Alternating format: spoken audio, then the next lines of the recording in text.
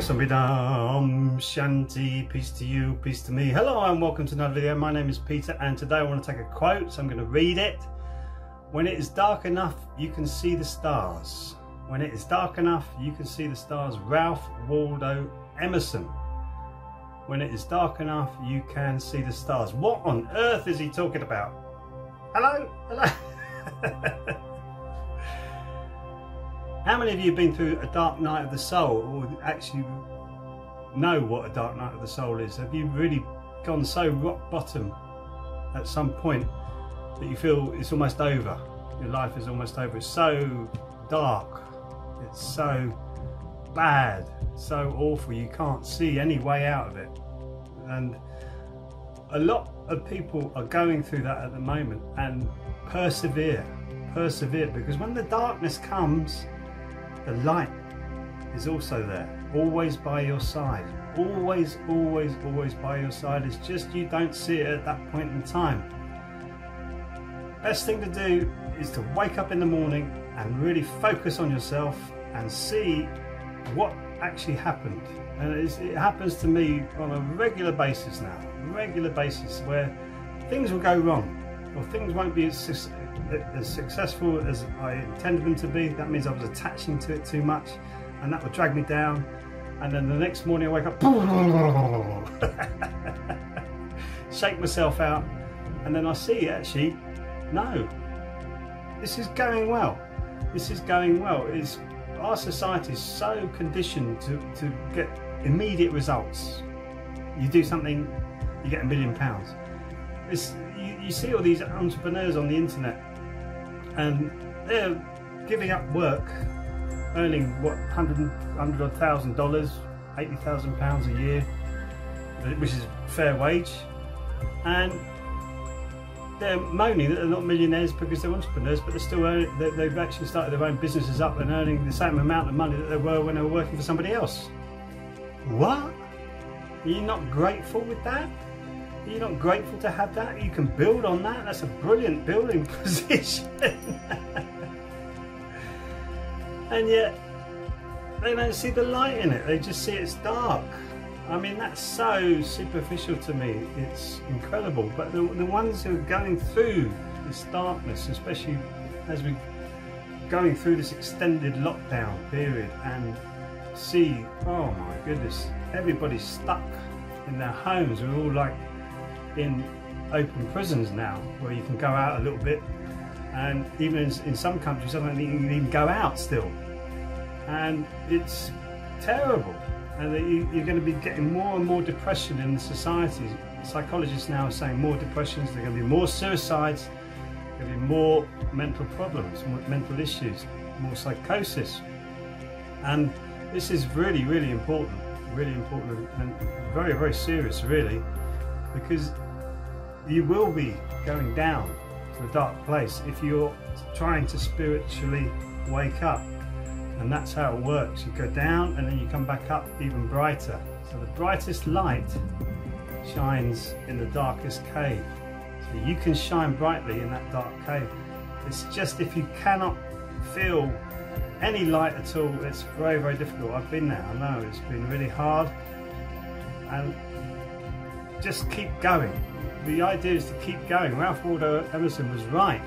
He said, when it's dark enough, you can see the stars. If you look, the point is looking, and the point is making that choice to see the light, because you can choose just to focus on the darkness, and you can choose to grab hold of it really tightly, and your fist will start to shake. And then if you take a deep breath in and just let it go, oh, isn't that better? So much better, which is why I love the Qigong practice that I teach, and it's made a big difference to a lot of people's lives. It's really difficult to do it online. I'm doing it online at the moment, but it's very difficult because you don't really get that energy that you get when you're in a room full of people doing it. But you can still start to learn it for yourself, and you start to feel the energy, and you start to realize there's more to me than just this physical body, and that is a big revelation. And the amount of people I've seen who've actually felt the energy for the first time while doing what we call Jigam training, their faces are changed, the paradigm's been shifted. They've realised actually they can feel the energy around their body. So what are they? They're not their physical body. What are they? The finger, your eye, your nose, your ear, your brain. What are you? Your lungs, heart. What are you? No, you're none of that. You're energy. You're a eternal spiritual being, have a human experience. That's what you are. And when you go through these dark nights, dark night of the soul, when it gets really dark, hold on to that.